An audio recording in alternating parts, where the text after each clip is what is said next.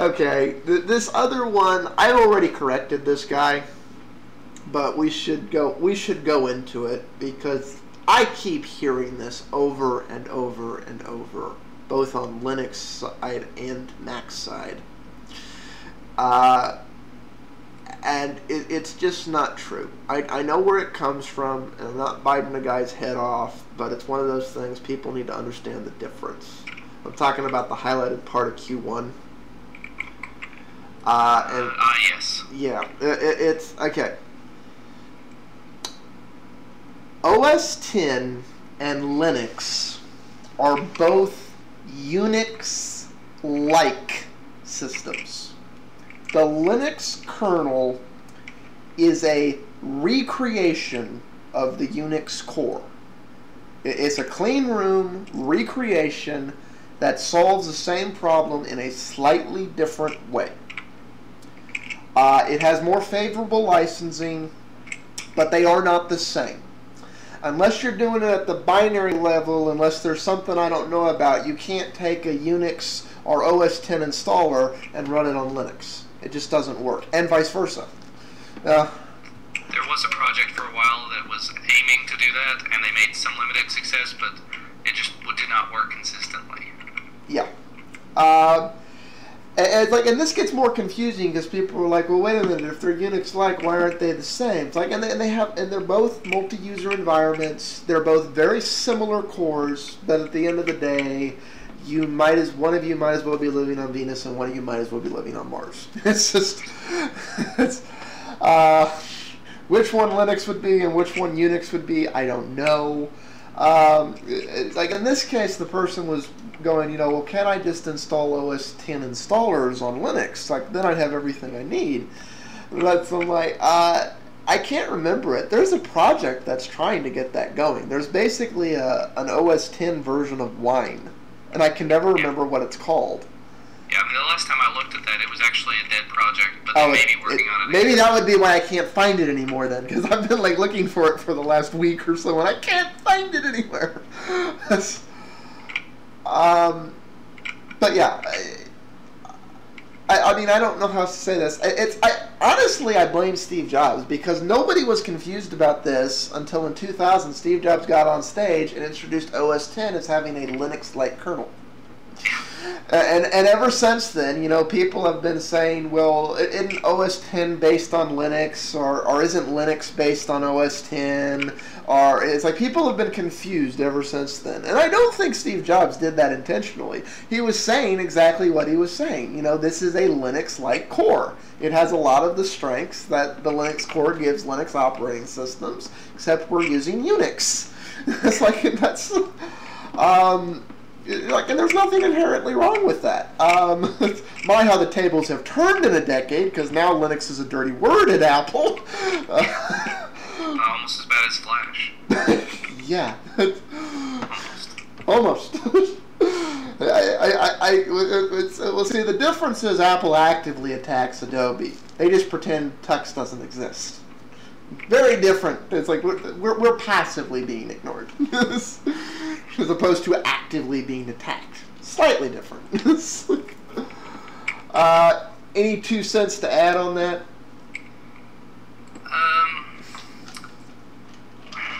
The large part of the reason why people are confusing that is a lot of people are saying that Linux is Unix, and a lot of people are saying that Mac is Unix, so they must be the same. And the other reason being that a few distros are starting to look and feel a little more like Mac. I wasn't going to come right out and say it, because I'll say it. Like for that, but there are a lot of similarities inherent to the newer versions. I'll say that. A lot of the icon schemes, a lot of the default themes, the buttons on the upper left-hand side of the window. These are all things that are very easily changed, but they do tend to favor Mac. Well, I'd say, and that's one of the reasons I don't really like that particular distro, is because I don't like a Mac to begin with. Aside from my problems with Apple, my big problem, even if Apple fixed all their problems, unless they added functionality on to let you change that UI to suit your taste, I could never use a Mac as my primary OS, because I can't stand that UI. But that's. But no, it's like, and that honestly pisses me off. And I see a lot, like what you're talking about, a lot of Linux people doing that, saying Linux is Unix. And I could swear Linux spent the better part of a decade fighting lawsuits against Novell and other company, or was it, no, I forget who it was, but basically the people who own Unix going, no, we are not infringing on your frickin' patent, leave us alone. It's like, and the courts finally did agree. How long did that take to finally get settled? It's, I don't know, 12 years or so? yeah, it's like, so it's like, What? it's like, it always kind of annoys me when there's like some kid who discovered Linux like 2 years ago who comes in and says, well, it's Unix. It's like, I'm like, you know, that was fighting words a few years ago. It's like they don't realize what they're saying. Fortunately, the judge was paying attention to the facts and not what Linux fanboys were saying. Because that could have been real detrimental for Linux, to be quite honest. Although it would be nice if it's like what the guy's hinting on is a better thing. In their case, like they love Linux, they have this one piece of software that's made for both Windows and OS X, but not Linux. They're like, this is the only thing I'm dual booting for. This one piece of software. I would gladly give them money, but they won't sell it to me. It's like, and for a lot of people, it's one game, it's one relatively small application. yeah. One thing that I could see myself dual booting for is the Ustream Producer app, and I refuse to do it. I'll put out a slightly lower quality live stream at that point.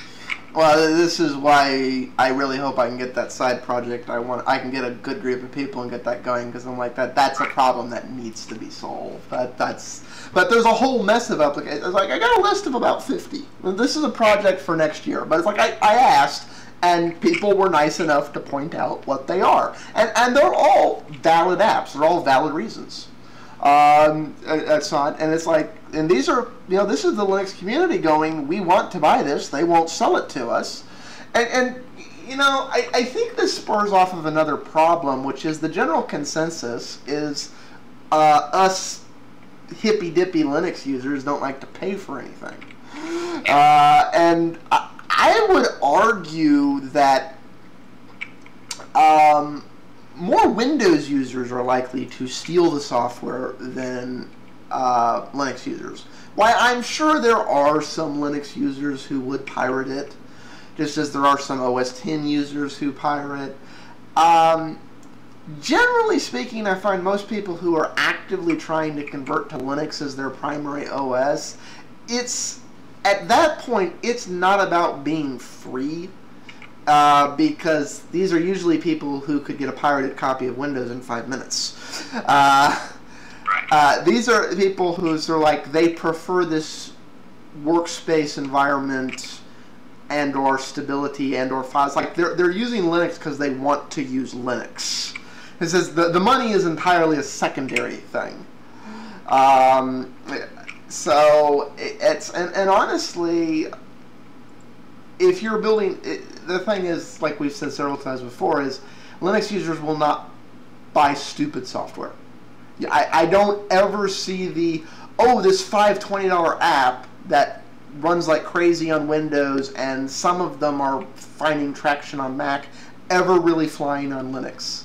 Because I'm like, we didn't pay for the OS, we're not going to give you $20 to look at bunnies hopping around or something. This is not going to happen.